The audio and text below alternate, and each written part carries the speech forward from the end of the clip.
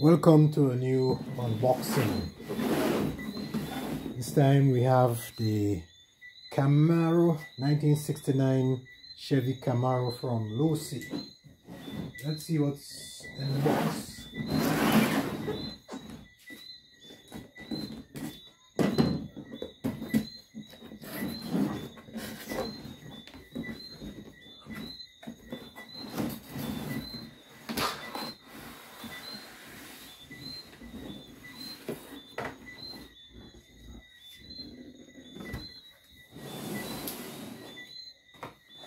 Beautiful, very nice, beautiful.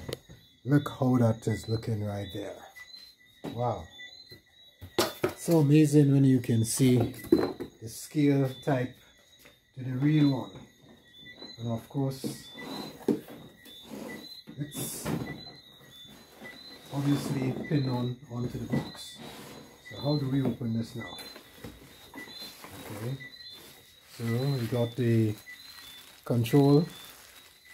Oh, very small compared to what we had before.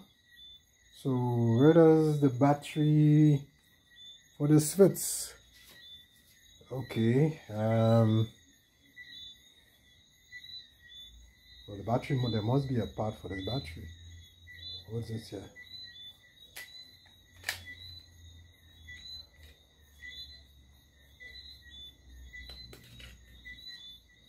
Oh, okay.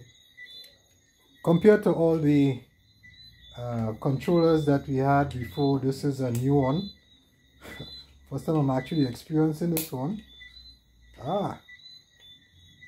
Very different, I suppose. Man, I don't like how this is set up.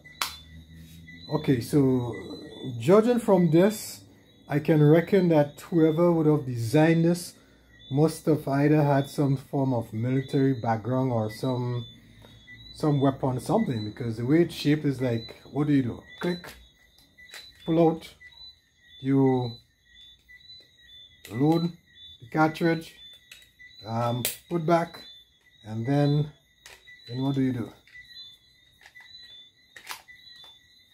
Wraps. Okay guys, sorry, this is a first for me, and it looks unfused and load more like a weapon. But anyway, let's get back to this. This looks really nice. So if we were able to get, oh, so there are stuff inside of it. Oh, wow. First time I'm actually getting a remote with batteries included, and it's interesting. Losi did well, provide a battery in the package. And of course this is a manual.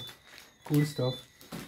So I need to get rid of this. Okay, so there is no other stuff inside here. So I suppose I got my cutting pliers. Let's see how to get this. Okay, so I was able to get one. And how do we get to the next one now?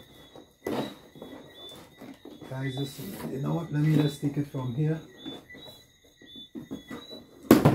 Okay, so that's what it looks like. I'm sure there's nothing else in the box. Has a very nice weight. There's the plastics on it here, which we can take out. Wow, the smell of a new car. I like the way it is designed. It's like the real deal.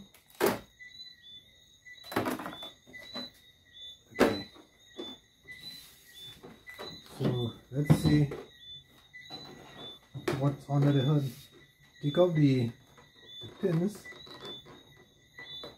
Pins are always, I don't like the pins on with the RCs. I don't know, maybe I might change this to magnetic mount eventually, because it's always a challenge to get the pins out. Whoa, okay, so bad news, this one pitched somewhere. Where did it go? have to look for it. Okay, there's another one. Before I would have used, you know, some strings onto the clips, but it makes it look ugly. Alright, so they're on reveal and they're revealing. Wow, okay, so this shows that there are lights. Okay, very nice. So we have lights, which is important because if there was no lights, I was going to put on my own light.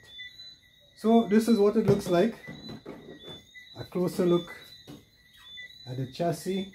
Like I said, it has a good weight. Wheels look rubby, sticky, very nice. So it's just to charge it up and see what it really runs like. But overall, I'm satisfied. The body looks very scaled. Has the mirrors.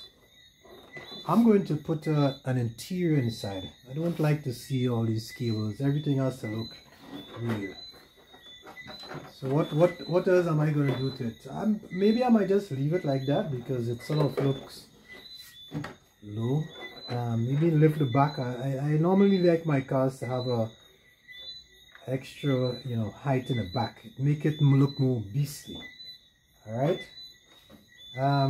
Let's do a quick size comparison to see what it look like together with the Dodge. The Dodge Challenger. This is the Dodge Challenger that I bought not too long ago. And if we do a comparison, we'll see what both of them looks like. So what do you think? I removed the clips off of the Dodge Challenger and I put the magnetic mount. So 2:1 scale, sorry, 1:10 scale they get together. Of course the Dodge looks a bit higher because I would uplift it. If we do a comparison, it comes off on the side. Yes, I put broader tires on the Dodge also. I'm not sure if I may put broader tires on this, but of course I will want the back to give a little projection up. And yeah, so that's what it looks like. So I'll probably do a video with two of them racing together and see what's the outcome. Once again, thanks for viewing, and remember, subscribe, like and share.